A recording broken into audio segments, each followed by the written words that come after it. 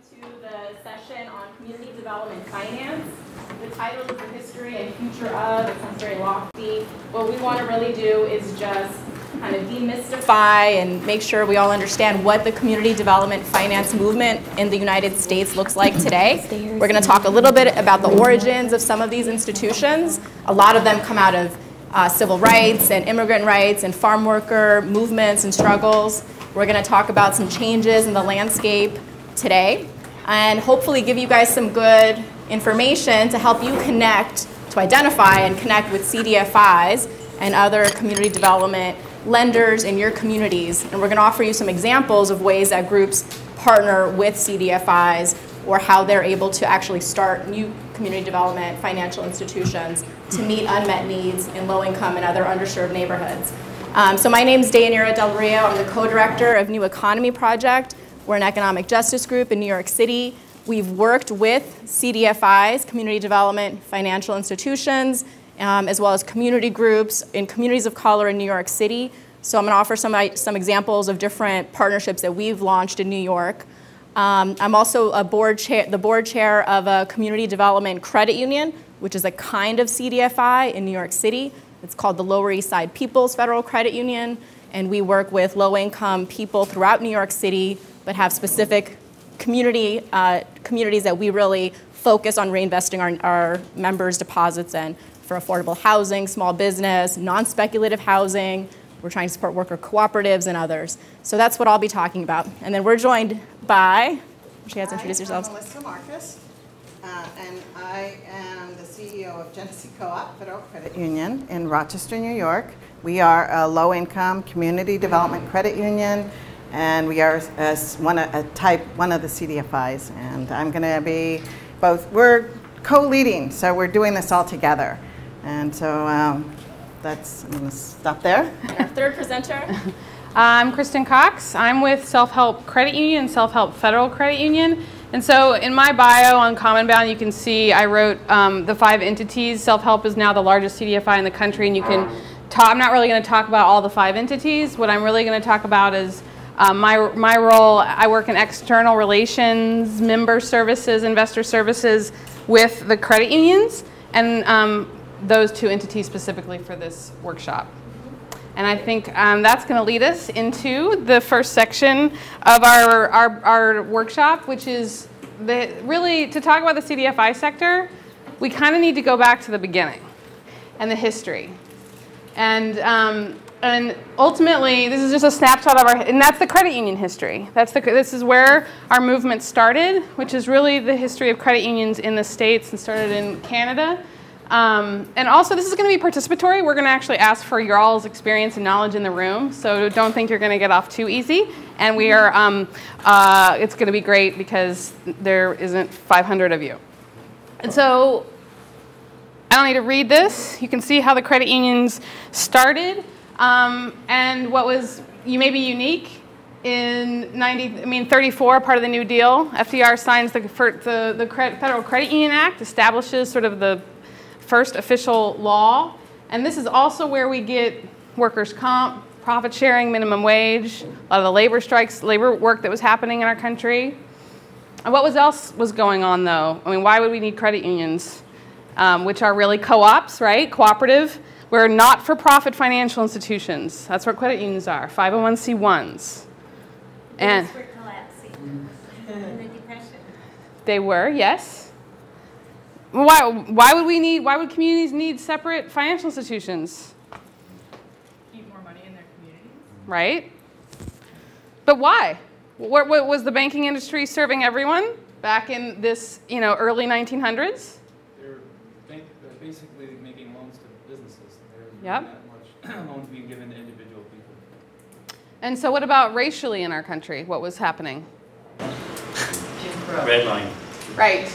So in 1918, the first African-American credit union was chartered actually in Rowan County, North Carolina by black farmers. And so I actually live in North Carolina. Self-Help is headquartered in Durham, North Carolina. So I'm actually representing this piece because North Carolina has a huge history of credit unions. And some of the very first minority-owned credit unions in this country. So I get to sort of rep that.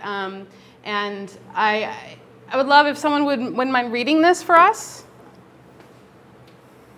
Sure. Founders were school teachers and principals in segregated schools. They preached on Sundays, taught in local colleges, tended farms, and operated and worked in the business that formed the economic bedrock of AA communities.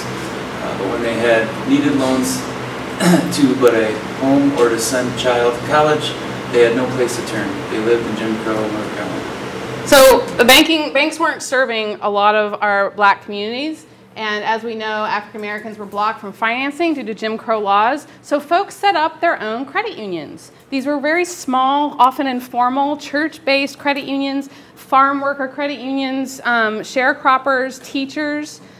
This is the history that was, and actually there were a bunch, and there was a proliferation of credit unions and in these communities. And actually a woman, Dr. Jessica Gordon-Nemhard, wrote in Collective Courage a book about the history of African American cooperatives. So I really want to lift up as we talk about a lot of the new initiatives in banking, but that this is actually the history that our movement we're going to talk about is born from. Read the book. It's great. Yeah. Awesome. If you're in New York City next week, there's a big dinner to honor her on the 14th. Great. Great. I'm getting chills. So in 1948, North Carolina had almost as many rural African American credit unions as all states combined. All states across the country. One example was a sharecropper savings club. Okay, so we're not gonna spend too much time on this, but this is sort of, I just really wanted to share this history. And so let's take a pause. Let's just talk about the distinction between the institutions, if we can. This is not a perfect image. But before we get in now to what happened through the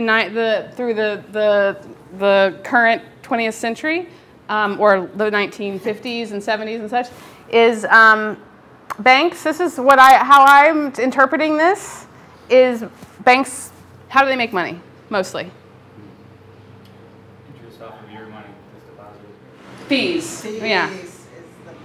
Fees. So when I say money, the banks are making money off fees mostly, and they're lending mostly when we say to middle class folks who have money. Not necessarily folks, they don't necessarily do consumer loans. Most banks don't, big banks don't. If you can't read in the back, so the little people, right? So this squiggly guy in light blue is a low or moderate income, is how we're describing. So like a lower income person, the guy with the hat is middle class, and the guy with the briefcase is someone with a lot of money. Is a resource, okay? So here the banks are taking money from all of these people, sort of questionable whether they're even trying to, but they're taking money from communities and it's going to the wealthier people. That's where they put their loans, right?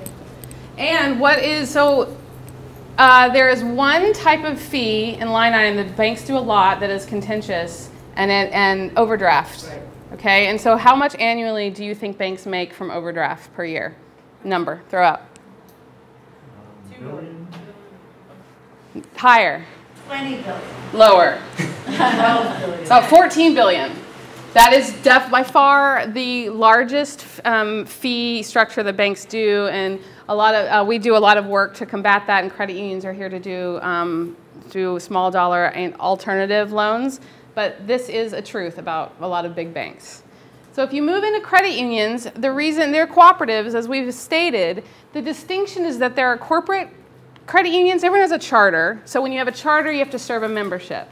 And so credit unions by default are serving their members, right? But some credit unions you can't get into. You have to work for an institution, or you have to work for some employer, or a municipality. So it's not everybody can become a member of a credit union. Am I right? What else about credit unions? They can mimic banks. Right. Yep. Right. They can pay their they can pay their board, or they can So there's what we're saying is not all credit unions are created equal. Would you say? Although, just one clarification. So all credit unions, so we're going to talk about some of the contradictions, right? We're not here to say all credit unions are wonderful and all banks are evil. And there's like a range within all of this. And we wanted, in the end of this session, we're going to have a breakout session with discussion about what are challenges and limitations and real contradictions as well with some of these institutions. But one thing just to notice, all credit unions share certain things in common. They're all nonprofit. Yep. They're all cooperatives, meaning when you put money into a credit union, you become a member/owner of that institution. You are the shareholder, right? And then the board of directors of that credit union, which sets policies and and you know, direction and makes decisions for the credit union, that's all made up of members of the credit union that are elected by other members. So that's the cooperative structure. You're an owner and you elect your leadership. So actually you can't pay all of the board of directors or volunteer unpaid. So there's no money that the credit union is generating in profits and paying out to private shareholders or investors. They either pay out to their full membership dividends, or they reinvest the you know, any extra income that they make back into their institution to lower prices, improve their services, and so on.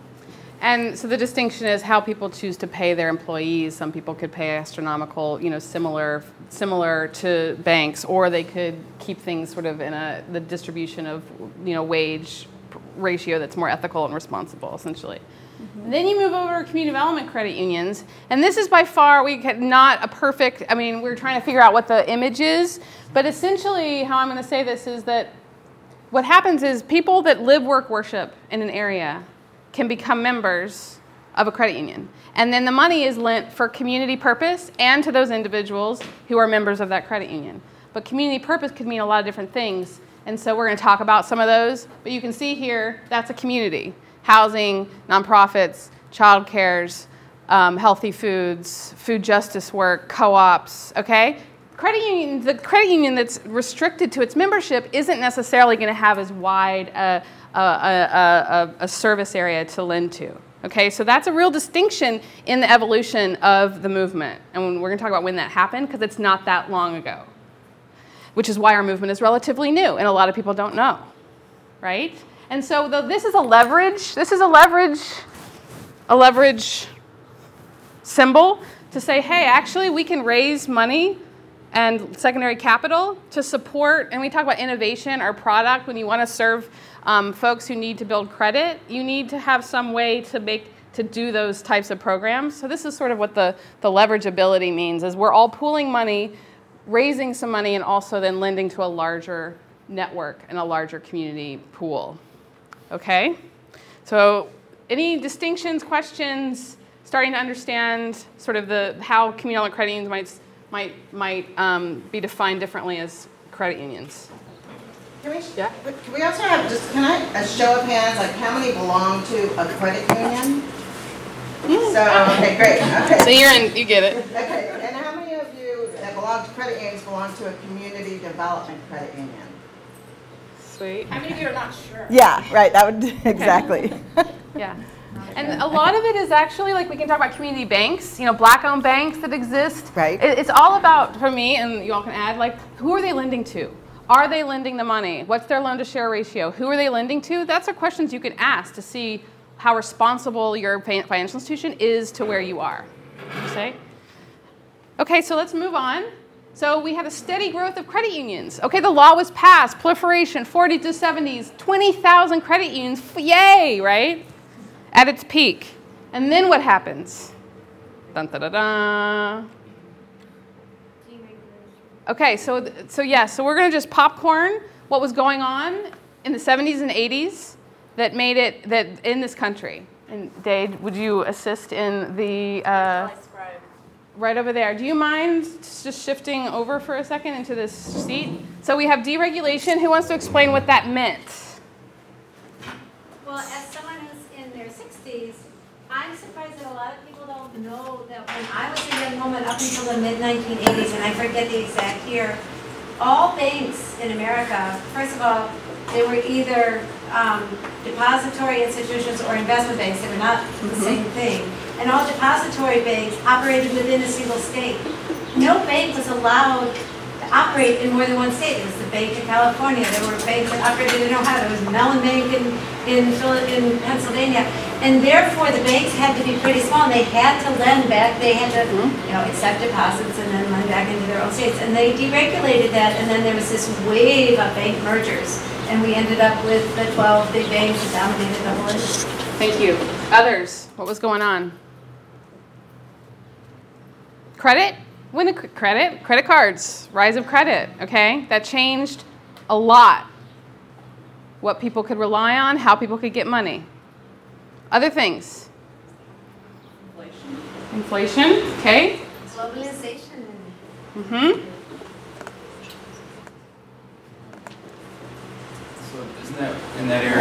started kind of bundling mortgages and kind of selling them off as larger investment assets.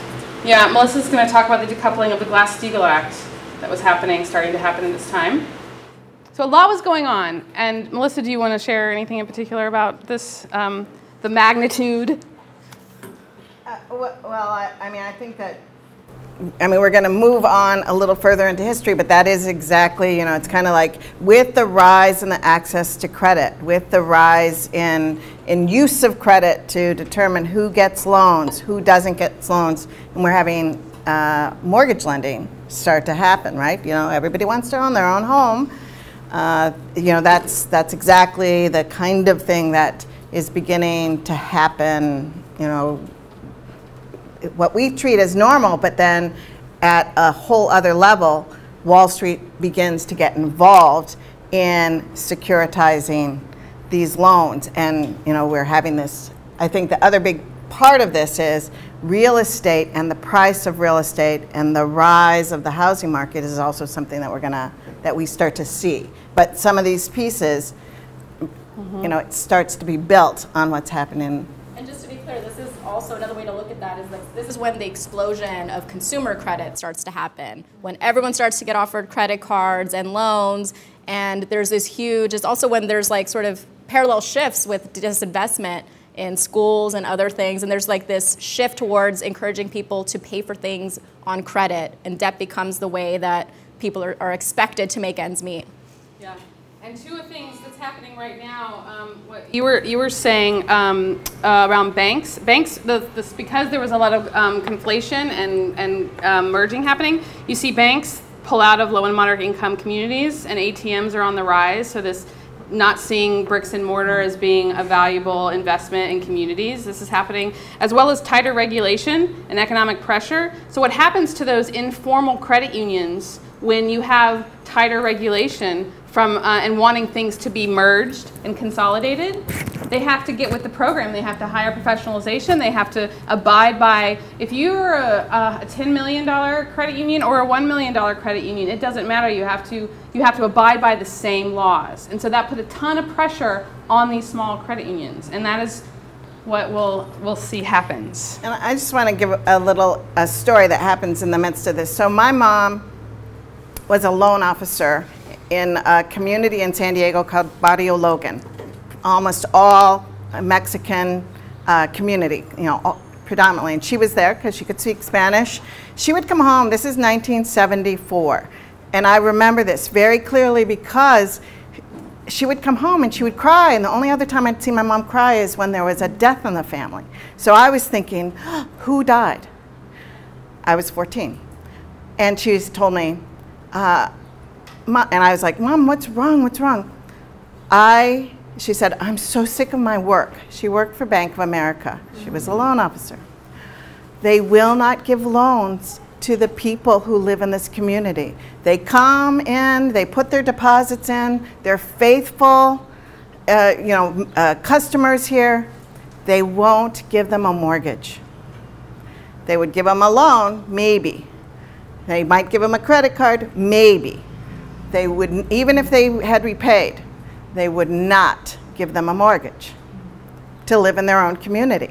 And so that really affected me. That's why I'm running a credit union, right? Because in that moment I was like, why won't they lend? Why won't they give mortgages? It blew my mind. This is, to me, I didn't even know in the midst of it, later I'm like thinking, when I first learned about the Community Reinvestment Act, which was passed by Congress in 1977, I was like, oh my God. Well, I was living through that, through my mother who, they couldn't get mortgages. And that, I think everybody raise your hand if you know what redlining is, right? We're not having to explain a concept like that, right? Great. So that's a part of, the history of what's happening. And do you guys want to add anything there? No? Well, why did it come about? What is the CRA? Well, the CRA, do people know what this Community Reinvestment Act is? What it's doing? We have some folks in the Oscar. Yeah. It did a couple of things. I guess the first thing is it outlined redlining, technically. Yeah, technically. The second thing it did is create a framework in which banks in which communities could force banks to come to the table on certain occasions, such as when the banks get a CRA rating. So they get examined every 2 to 5 years, depending on the size and the past performance of the bank. So whenever the bank gets an exam, there's a period when the community can be there and say, but you should rate this bank poorly because of X, Y, and Z. That structure exists, and it has a lot of problems, but it does do one thing: it does bring banks to the table. You can also bring 2 banks to the table when there's a merger. Anytime there's a merger, there's around 300 bank mergers a year. Look out in the headlines in the newspapers. It's not really in the headlines. It's like on page 6 or 6 anywhere. Look for the mergers, because there's a 30 to 60 day period in which the community can go to the local regulator. There's a local regulator, not the federal one. It's the local office of the federal regulator, and say, hey, this merger is happening. We want some community benefits out of this merger. That's a structure that was created out of the CRA. And different communities around the country have been able to extract various or restore various benefits out of bank mergers and banking out of this structure, but there's lots of problems with it, but that's the CRA. Does anyone have a story of how CRA was used in your communities and your organizations? Or did you want to add something else, Melissa? Well, one of the things I wanted to say is, we didn't put it up here, but prior to that, 2 years earlier, is the Home Mortgage Disclosure Act, okay? And in 1975. That was really important because that actually requires the financial institutions regulatorily to disclose where their loans are, their mortgages are and their loans, in what neighborhoods. And to have that data then makes the Community Reinvestment Act more powerful, because you can have the data to challenge a merger, to say you're not lending here in the neighborhoods that we're trying to get investment in. So that's, the two are really linked. There's a third one I should mention, because you bring it up. The third one is the FDIC collects, and it's super easy to find actually. You can find it by zip code. The FDIC, banks have to, because they get the deposit insurance, they have to report how many deposits are located in each bank branch that they have. So it's super easy to go in by zip code and just see, even if you're a zip code where the median income is $15,000 and there's 2 bank branches serving 50,000 people in that zip code, that's the numbers in New York City at least, then you can see there's still $80 million in deposits in that zip code.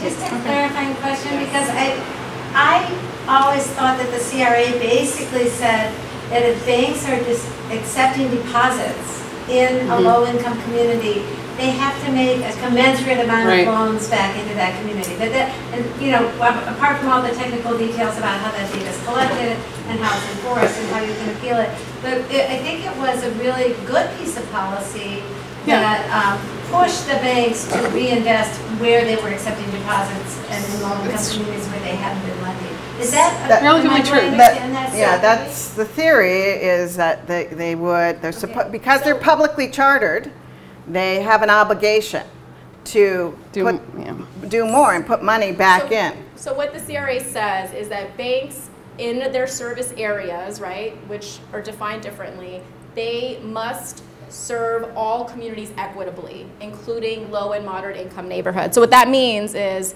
where are people from here? Anyone from New York City?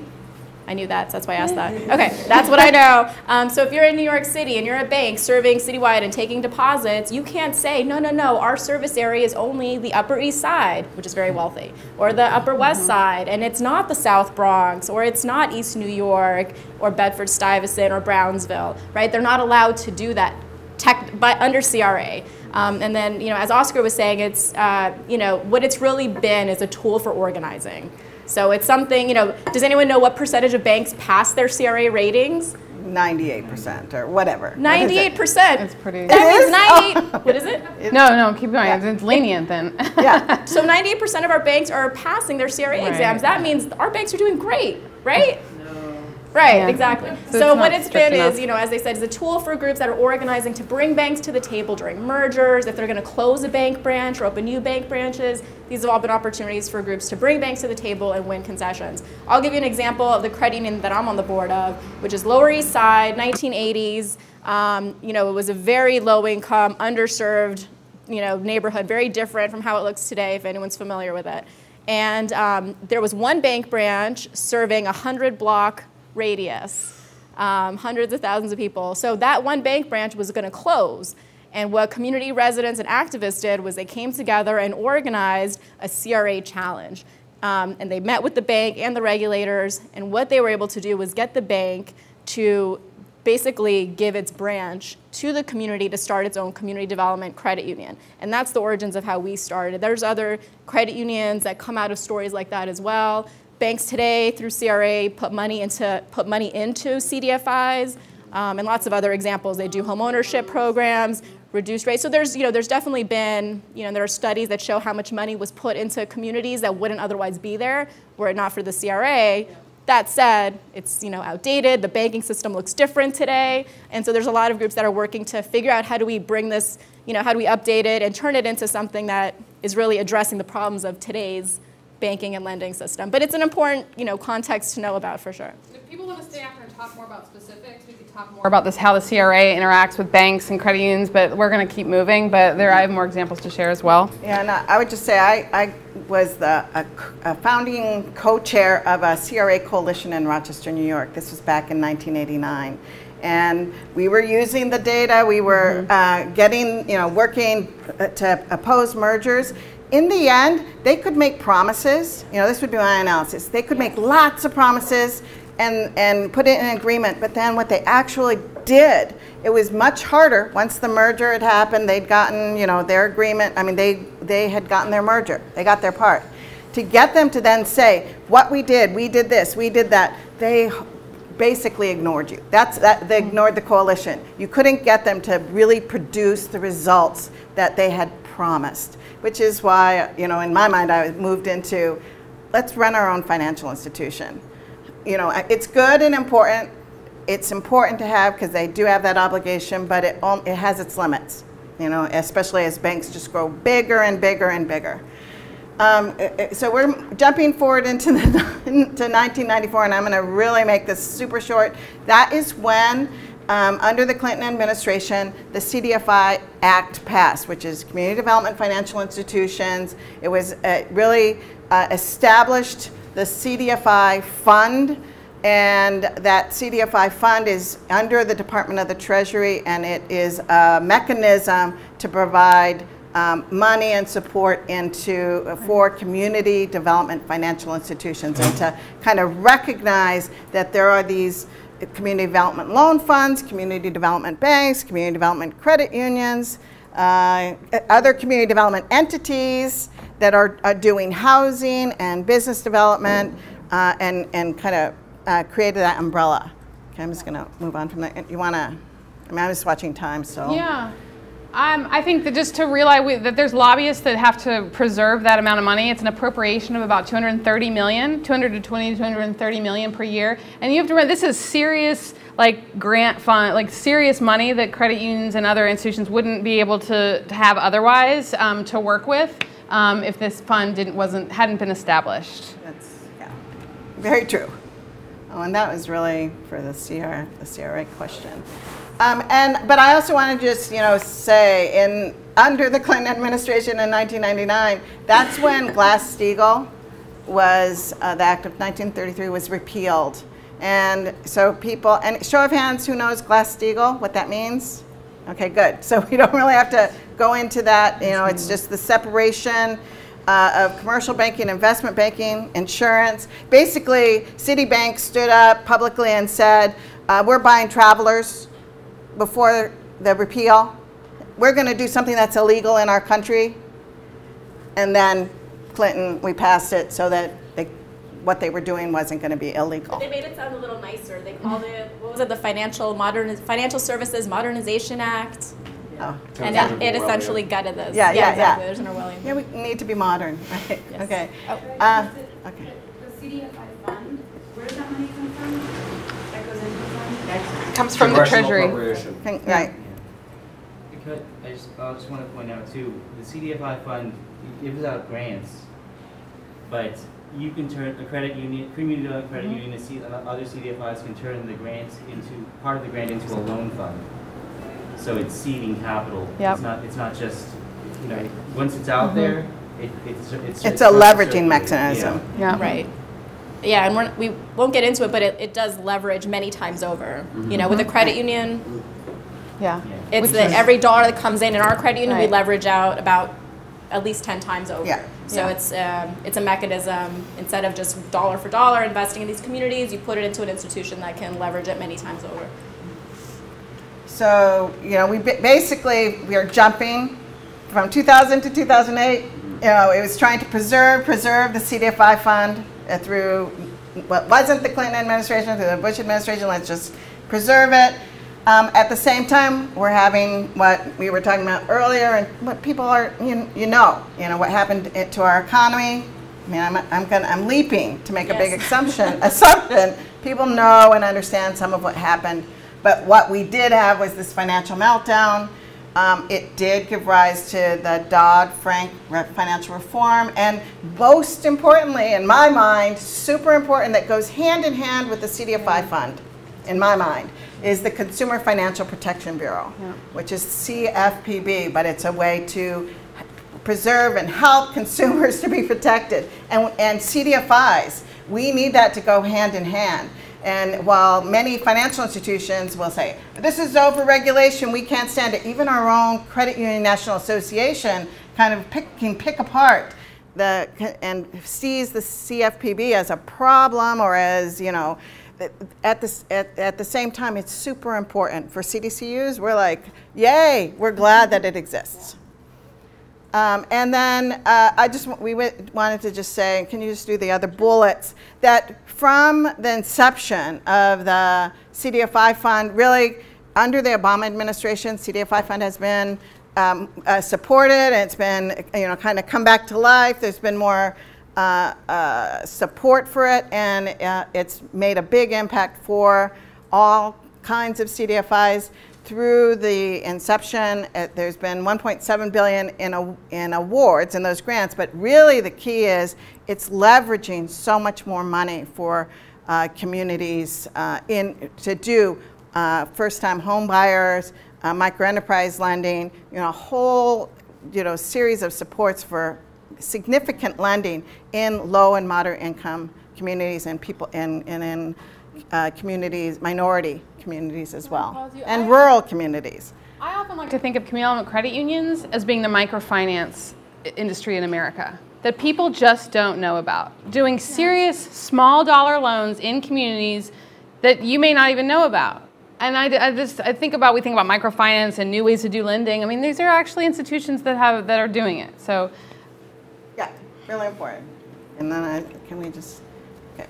And then, but we want to recognize that through this history, you know, we had these 20,000 credit unions. As of, you know, the beginning of 2016, there is 6,150 credit unions in the country, and going down.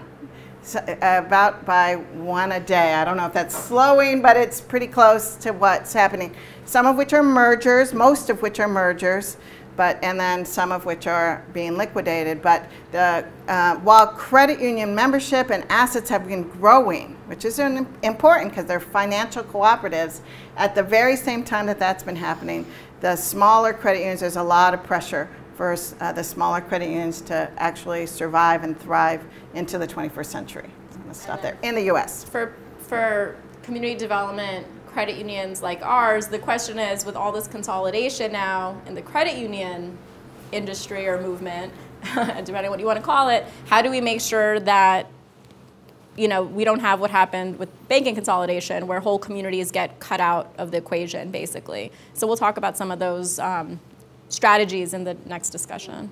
And just because Melissa has this on the slide, we're not going to talk new market tax credits if you're interested. Some CDFIs are new market tax credit eligible lenders, and essentially what that does is it takes your community membership. So if I have a branch in a certain area, I can only lend in that area, that footprint. If there's a new market tax credit eligible census district in any other place in the country, I can actually lend. My institution can lend potentially to that project, but this is also how banks enable more of their CRA eligible and other lending, is if they will lend to the CDFI to do new market tax credit eligible, and they get benefits. It's a tax credit to a lot of banks. So just to think about how, certain innovations that do benefit banks, but allow for more lending beyond the footprint that my small credit union or my institution. So we can talk about those later. They're really complicated, but it is a point. $33 billion is a dang a lot of amount of money. So, yes, Oscar, are you going to get in? Just a couple more numbers, if I could. Okay. So 6,150 credit unions in the U.S. There are 1,012 federally certified CDFIs, which just means they're eligible to get money out of the CDFI fund. There's 1,012. There's $108 billion in assets under management of those CDFIs. 53% of those CDFIs are loan funds. 27% are credit unions. But 53% of the assets under management are in credit unions. Thank you. I actually had wanted to almost include a slide like that, but we're trying to get to small group discussion, so that's great. May I ask Oscar a question?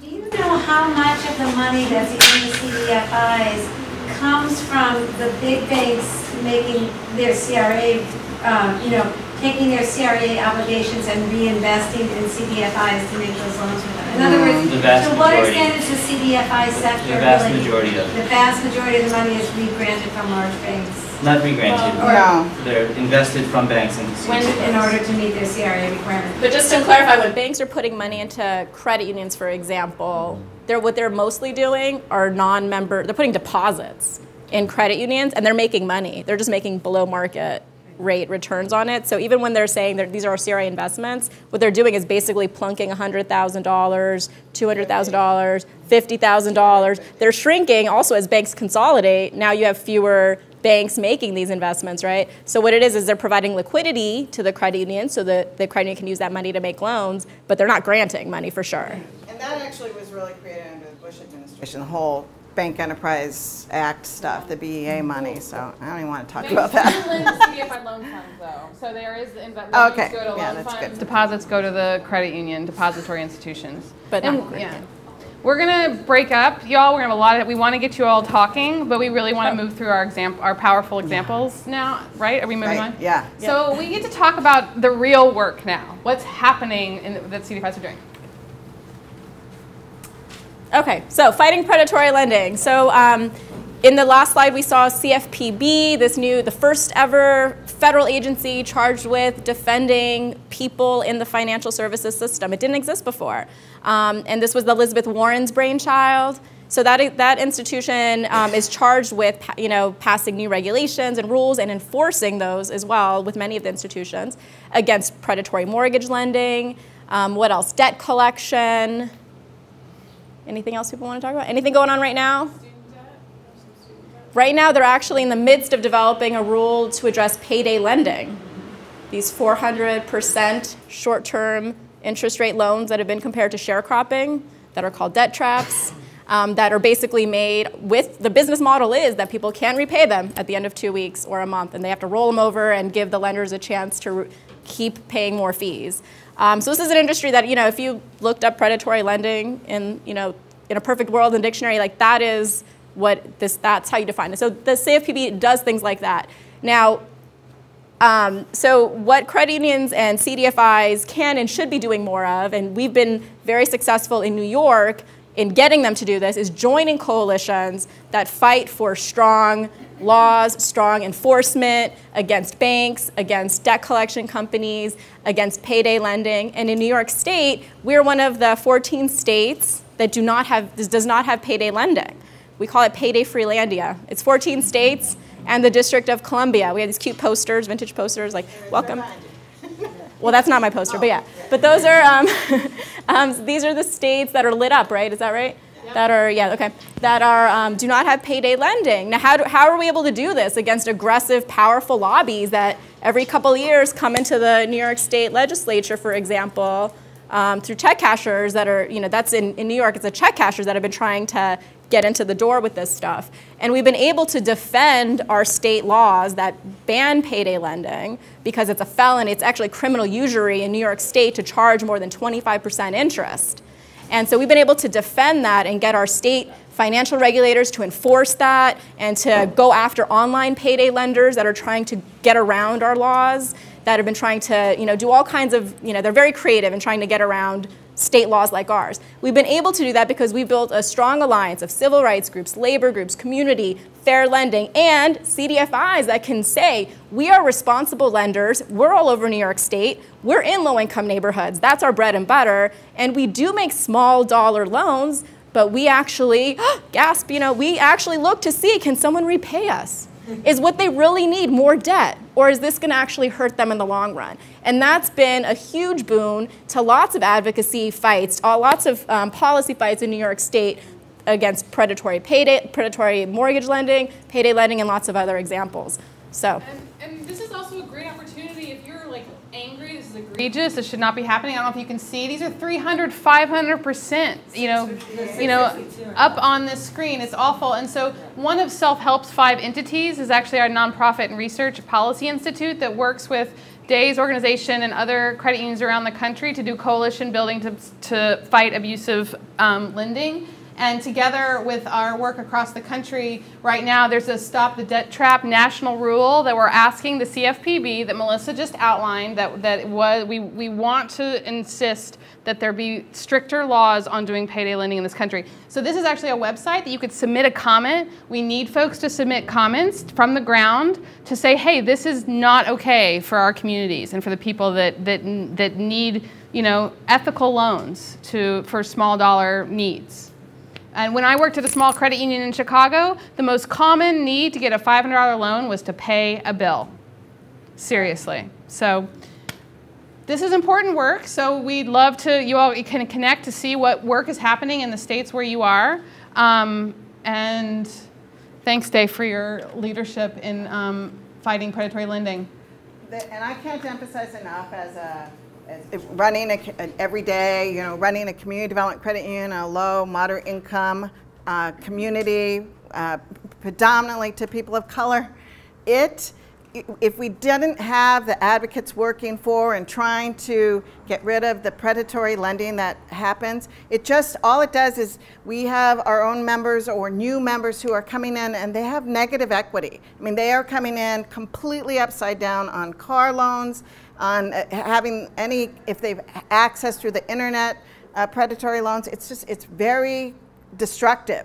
And we're trying to be on the positive end of creating the ownership and the assets. So we need both hand in hand. The collaboration is really important. I was gonna touch on worker co-ops and the co-op network in New York State. That's another collaboration that, because credit unions are financial cooperatives, it's really important in our work to collaborate with and support other worker co-ops. And we have we're trying to start and formalize an initiative that we've had going on for a few years for worker co-ops, housing co-ops, credit unions, all kinds of co-ops happening in New York. And I think you can also try and look and find out, is that happening in your own state, in your own community? Just a quick note, there's something there that says low income and non-speculative housing. So my credit union in New York City is one of the few lenders that actually makes loans to what are called HDFCs in New York. What they are limited equity housing cooperatives for low income people. And it's a form of it's like one of the last forms of truly affordable home ownership for low income people in New York City. There are thousands of buildings around the city that are in this program. And what it does is we make loans to people to purchase their homes for as little as sometimes a few $1,000s, apartments. in multifamily buildings. And they're cooperatively owned and controlled, but they're limited in terms of resale. You can't flip it and make lots of money on it. It's really about preserving long-term, deeply affordable housing. So we're one of the few lenders that makes loans like that. We're also involved with community land trust work. So anyone who's engaged in this kind of housing, affordable housing work, CLTs, you know, there might be ways to connect with your local CDFIs to support that. Right. And so I'm going to things here for in the worker co-op land. Anyone heard of Opportunity Threads? Yes. Yeah. Yay. Opportunity Threads is sort of Molly Hemstreet, great. It's a 20 worker-owned co-op in Morganton, North Carolina. They're a sew and dye company. So they're in Morganton, North Carolina. That's where I'm from. Woo, that's how we know each other, Liz, maybe. Okay, I don't know. We, Self-Help Credit Union, has a branch in Morganton, North Carolina. So wouldn't that be a natural alignment to serve and possibly work with and lend to their employees and for their mortgage, whatever they need, right? Financial services. So we've developed a partnership to work with Opportunity Threads. Hopefully they're looking to build into a new building so we can assist with that. But right now it's 529 savings accounts for their employees, other products and services and mortgages that they need. So that's just another, it's like, hey, is there a communal credit union in your community? Can you be partnering in some way? Trans Justice Funding Project. Anyone heard of the Trans Justice Funding Project? Fabulous. You are aware? Yes? I believe so. Okay. Giving Circle. People know what a giving circle is? Pooling money comes from La Tanda, actually what we have adopted from Latin American culture of pooling resources and to share. It's a different form of grant making. They actually have an account with Self-Help. So for people that need to have a tax write-off to give money, you can go through a foundation. But what if you don't? What if you want to lend to individuals and co-ops and educators and to lend to trans projects? Well, you don't need a foundation to do that. You could pool your money. We have a money market. We have a money market. Credit unions offer money markets, just like banks. You could pool that, use that money for some sort of, housing, co-housing, reserve fund instead of a bank. And so then they pool their fund and then they make grants from that account at Self-Help. So just, this is about getting creative with, it doesn't always have to be about lending money. It can be about partnership in the way that we work together for our resource work. There was something I've heard come up in New York City, and I just don't want to distract from the rest of it, that there's an issue around certain lending. That phrase that I've heard is the non-natural persons problem of business lending and people lending. Just to talk maybe for like 10 seconds about there are some blocks to lending to worker co-ops. I don't want to get into the problems before we talk about the thing. I would call them perceived blocks. Okay. Yes. All right, that's great to know. Could we maybe make that one of the small group discussions that folks that want to do that? How about, does that work? Like talk about that? Okay. Because we want to get you all in 7 minutes to have 15 minutes of discussion time. Yes, Oscar? Could I just ask everyone to raise your hands if you've heard of Shared Capital Cooperative in Twin Cities? Okay, some people do. How about Capital Impact Partners? Okay. So moving on to investing in communities that banks fail to serve. I think, am I leading on this one? Or yeah. So a lot of the self-help federal credit unions work. Annie McShearis is my colleague who works in Oakland, California. Anyone here in California, Florida, or Chicago? We got one, we got two. Okay, maybe we'd love to connect because we are in those states. But essentially, Self-Help, one of Self-Help's work, and we were hoping when the executive order was to roll out a national platform so that we would have tablets and lending ability and to train folks in various partner sites across our network to say, hey, we can do DAPA, deferred action, citizen, loans. We can do citizenship loans. What'd you say, Annie? There is no DAPA anymore. I know. Well, it originally just define and do like a jargon check. So DACA is Deferred Action for Childhood Arrivals. This is the policy that President Obama enacted about 2.5 years ago that allowed young people who were brought to this country without documentation to apply for this deferred action status. And what it is, it's a 2-year status that they can renew. It protects them from deportation, gives them a work permit, access to a social security number, and really opens the door to a lot of opportunities for people that they wouldn't otherwise have. He tried to expand it to a broader pool of people, including some of those parents of DACA recipients. And this is what just got brought to the Supreme Court. There was a tie, so it's still frozen.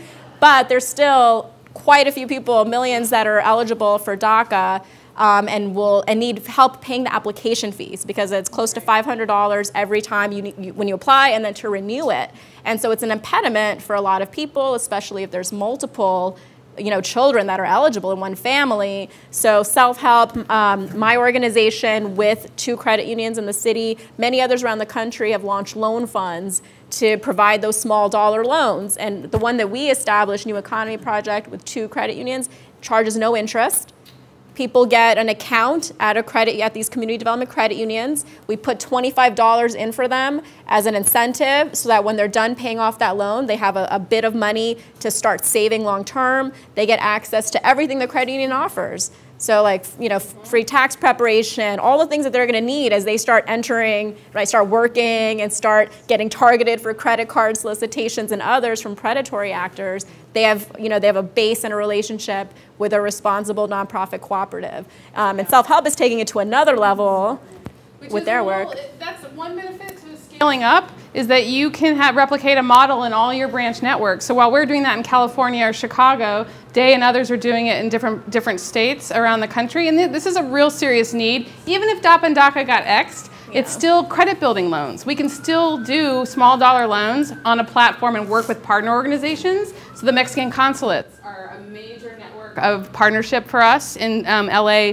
Southern California, and around Chicago, and we're now I'll talk about Florida, and some LA, New Economics for Women, the Youth Policy Institute. I mean, again, these are community groups that can partner with these CDFIs, loan fund, or credit union to possibly meet the needs of those in your community. Yeah, just to be clear, in the New York example, it was a nonprofit, my nonprofit, that went to these credit unions and said, we want to develop this program and create new special terms, 0% interest, and all of these things. They sat at the table with us and crafted a new policy.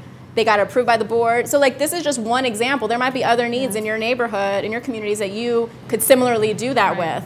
And just to be totally clear, because immigrant communities are, their needs are beyond just DACA application fees, right? And so our institution, which is in New York City, which is close to 40% immigrant, we've made sure, and a lot of the community development credit unions around New York and beyond have also increasingly done this. Everything that we offer is available to people regardless of immigration status. We made mortgage loans to people who are undocumented. We provide everything that we would offer to a U.S. citizen to all of the people in our neighborhood. We don't discriminate and only serve people that have green cards and legal status. We're really about serving everyone in our community, and that is perfectly legal, perfectly permissible under every single banking law, but most of the big banks don't do it. So we do mortgage, a lot of self-help's bread and butter, when you say it, actually is good ethical auto loans. Like $38 million in auto loans across California, or like last year. And then also mortgages. To undocumented folks and mortgages. People, so just these are the products that credit unions are lending in communities. Rocio Jimenez is a borrower on our website. There's a video profile, and I just wanted to put her face up there as a Dreamer recipient. If you wanted to go to our website, we have some materials, but we're going to keep on moving. Yeah. And then fostering communities of color ownership. I guess this is, okay, so this is, am I starting this? Yeah, because, okay, so self-help now being the largest CDFI, we have a very large net worth. We have over 550 employees across the country. This is distinct from most credit unions.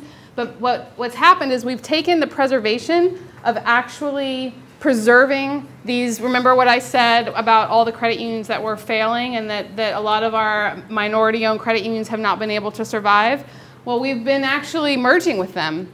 And one of them was in Southwest Chicago, a savings and loan. When you talk about savings and loan, you think about that movie, right? The original savings and loan that was supposed to just do savings and lending. So that was a savings and loan. They needed to fold. They couldn't survive. This is what's been happening, unfortunately, with all of what we named going through the 40s and 70s. What happens when you fail? People know the process.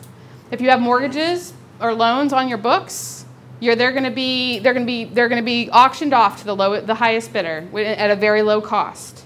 So this is what happens when banks fail. So what happens to those? If this is Southwest Chicago, mostly Mexican immigrant families, what's going to happen to their loans if that bank fails?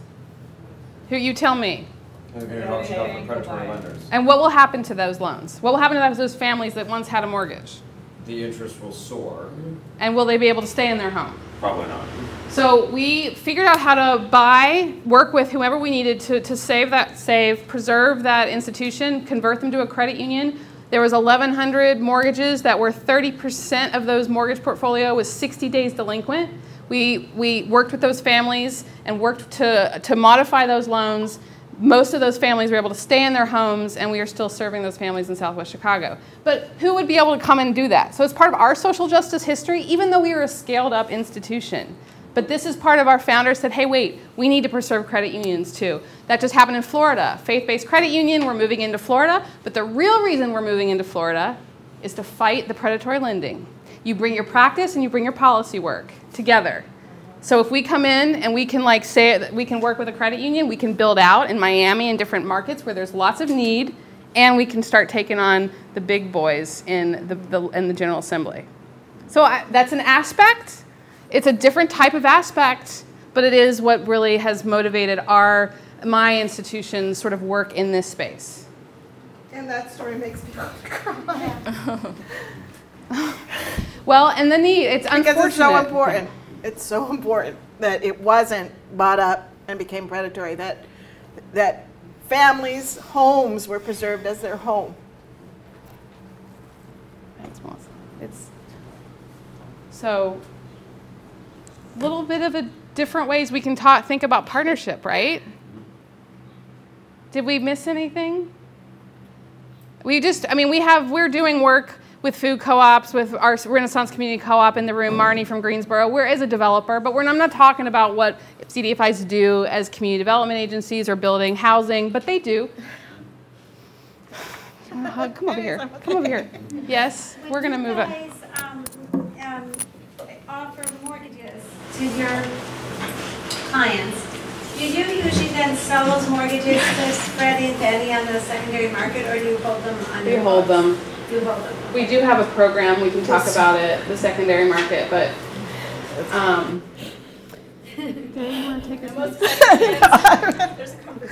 No, most credit unions still do. It's old-fashioned kind of lending, and we keep it on our books. A lot of credit unions, even if we had the ability to sell them off, we wouldn't, because we feel like we want to make sure that our members are being properly communicated with. We don't want to have someone else be in touch with them and expose them to possibly, abusive collection tactics and things like that. But it poses challenges with the books, the sort of balance sheets of credit unions sometimes, that it means we have to find creative ways to continue to make loans. I was asking because I was wondering if you did any advocacy around what's happening to Freddie and Fannie, that whole secondary mortgage market, which is let's talk. That's loaded. There's a solution out there. Yeah. Instead of selling to Fannie or Freddie, credit unions and CDFIs can join the Federal Home Loan Bank in their region, and they can use the housing assets, keep them, and leverage those to get cheap capital from Federal Home Loan Bank system. There's also, all of our credit unions are members of a national federation of CDCUs, and they have a secondary market to help member credit unions also have a way to get some of the loans off their books so they can make more loans. But there's lots of resources like that. So, if people are really interested in the weeds of it all, we love to talk about that too, so we could do that after. And Dave's gonna move us right now. Yeah. All right, what do you have, 15 minutes? That's a little fast. That's a little slow. Yeah, you're right, 15 minutes. All right. So we are gonna, are people up for breakout groups? Yes. Yeah? Okay. So we're gonna do about 10 minutes of breakout group discussion. And these are just sort of guiding questions or areas that can guide your conversation or not. Talk about whatever you want. But we thought, what are some opportunities to collaborate in your communities? What are ideas or examples that you all want to share with everyone else in the room to think about? And then there's just questions around values. Are these institutions the right ones to drive the new economy? Are there principles we can pull from that?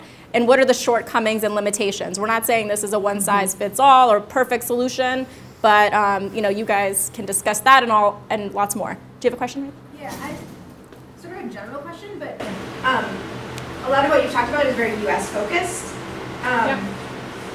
For U.S. organizations that work in other places, so obviously other countries have different finance systems, but for U.S. organizations that work in other places, are you able to provide services outside of the U.S. or? Our institutions, no, but and equivalents around the country. We can talk if you want. There's a World Council of Credit Unions to check in with. They're often called like savings associations. They have different Roscas, names, you know, right? yeah, right, we right. don't. All right, so how should we count off or just grab in your groups? You want to count off and mix it up? Sure. Yes. Okay, let's start here. 1, 2, 3. 1, 2, 3, yes, up to 3 only. 3. 1, 2, 3. 1. 2. 3. 1. 2. Go back there. 1. 2. 3. 1. Oh, you're 1. 1. Okay. 3. 1. 2. 3. 1. 2. 3. 1. 2. 3. 1. Okay. Yeah. Anyone else? Everyone's good? Okay, so let's do 1s over here, Twos. 2s Okay. here, Yep. 2s Is that here, okay? and 3s in the middle. You go with 1s. Okay, that's right. Sure. Oscars in here. Oh, we have some, I don't know if you really want, just in case.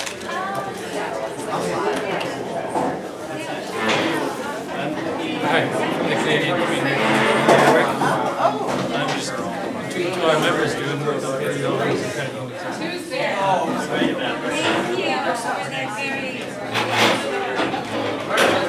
I was trying to remember.